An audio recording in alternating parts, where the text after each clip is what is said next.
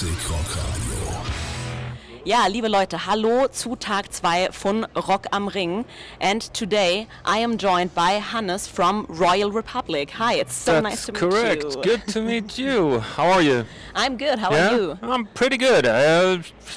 Rocking Park yesterday, so sort of a rough night, but I'm getting back in shape. Well, not really, but sort of. I can imagine, because it wasn't just Rock im Park, it was also the release of your brand new album Love Cop yesterday. Exactly. So what was that like, to get to play the new album or some songs from the new album live for the people at Rock im Park?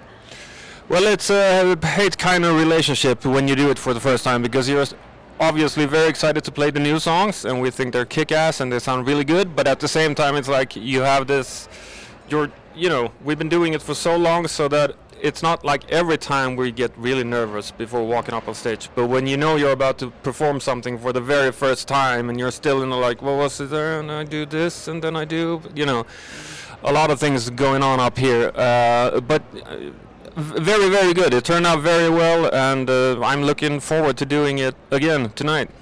We are looking forward to that too. Cool. So was it hard for you guys to decide which songs of the new album to play for the people? Because people obviously have these expectations of the older fan favorites that they want to hear. Yeah, exactly. Yeah, it was actually, and especially when you're not playing like a 90-minute set where you can basically fit everything in. Now you kind of have to boil it down to the essentials, like what you just said, like the songs that people actually want to hear. And the songs that we want to play, which is not always the same thing, Yeah, But this time around we decided we wanted to play the singles because we like them and because people have had a chance to hear them.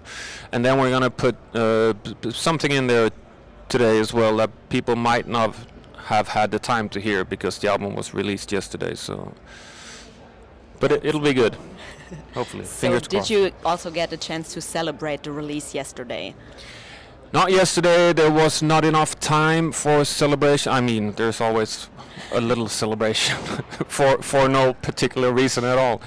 But I think tonight, after the show, there will be some sort of a release celebration going on. Definitely. Yeah. That's cool. So did you also get to watch some of the artists who played their sets yesterday at Rock im Park? Some of us did. I was busy doing other stuff that I kind of had to sort out, but I know a lot of us went to the Green Day show, obviously.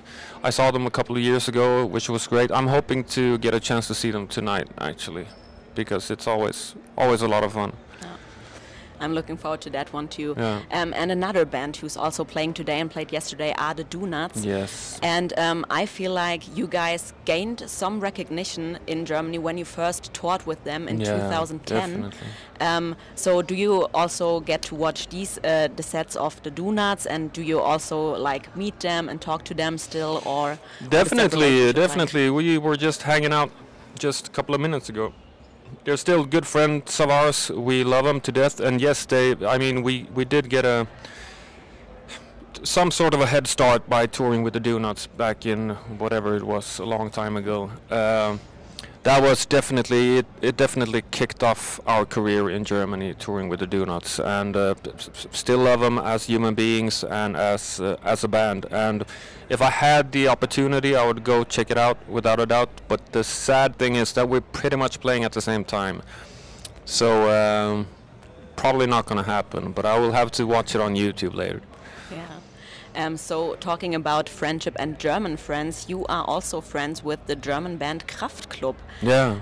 How did that friendship came to be? And I've seen you've also performed the song Eure Mädchen a couple of times together. Yeah. And I mean, Kraftklub are playing tomorrow. Are you staying until tomorrow, maybe? No, sadly enough, we're not staying till tomorrow. That would have been a lot of fun hooking up with those guys again. But no, we're leaving tomorrow. No, we're leaving tonight, actually.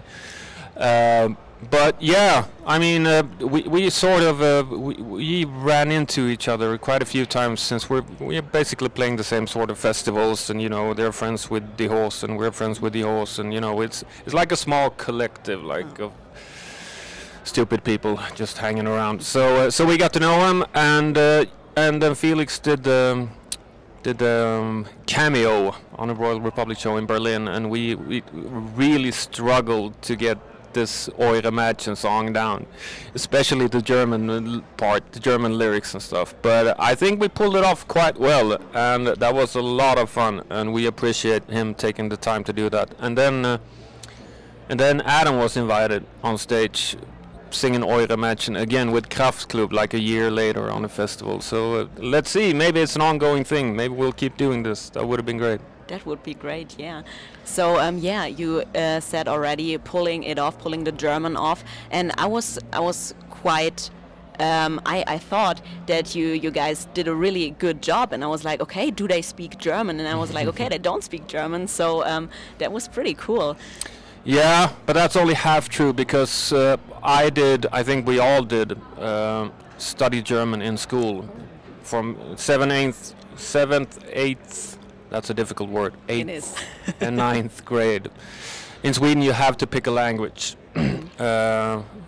besides Swedish and English, and I went for German. So you know, I understand most of German-speaking people. I mean, we do have a German crew, we have a German management. We've been touring here for so long, a lot of German friends and stuff. So I get most of it. I don't speak very well, but I can definitely make myself understood in German. So, but I mean, saying Guten Tag, wie geht's is quite a different thing from doing the Kraftklub rap in German. So it's still sort of a tongue twister, obviously.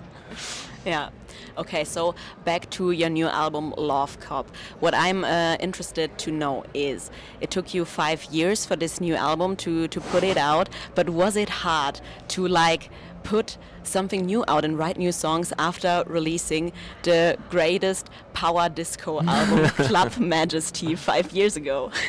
Well, thank you for your kind words. It's always difficult writing a Royal Republic album. We take our music very seriously. We know exactly what it is we want to do, but we never know how to get there. So we try like a million stuff. We might have an embryo for an idea, like a title or a riff.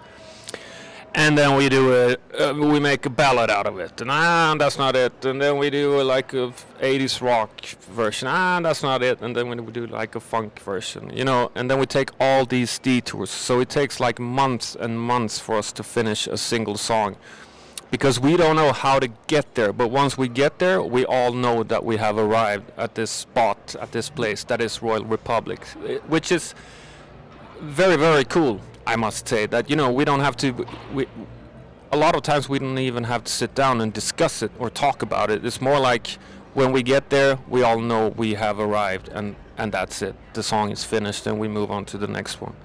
So it takes a lot of time, but it's totally worth it. So you've already said that you guys have this unique sound of 80s rock and 80s like sound influences, and also obviously disco influences. What do you guys think is so fascinating about the sound of the 80s that made you like take it and modernize it into nowadays?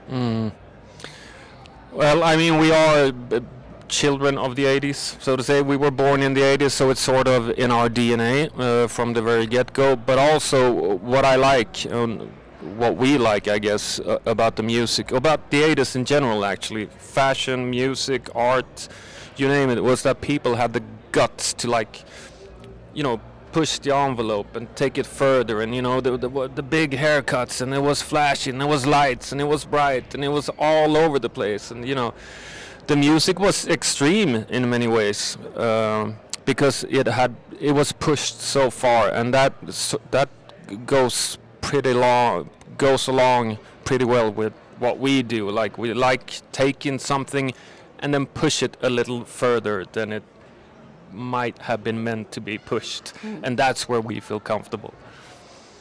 That's so cool. Okay, so for my last question for this interview, I've seen that you guys are coming on tour and you are playing lots and lots of German shows. So can you tell us a little bit more about what makes your relationship to Germany so special, and why you decided, okay, we're basically gonna do a tour through whole of Germany? Yeah, I mean, that specific decision is I don't know, we have that's other people making those specific decisions, but it's sort of natural to us because of the fact that we were just talking about with, you know, how we started here. We've been building this thing for 13, 14 years in Germany, and we feel very much at home here. We have a very loyal and awesome fan base that we love and hold very dear to our hearts. So touring Germany is just the most natural thing for us to do, actually. So that's it. Classic Rock Radio.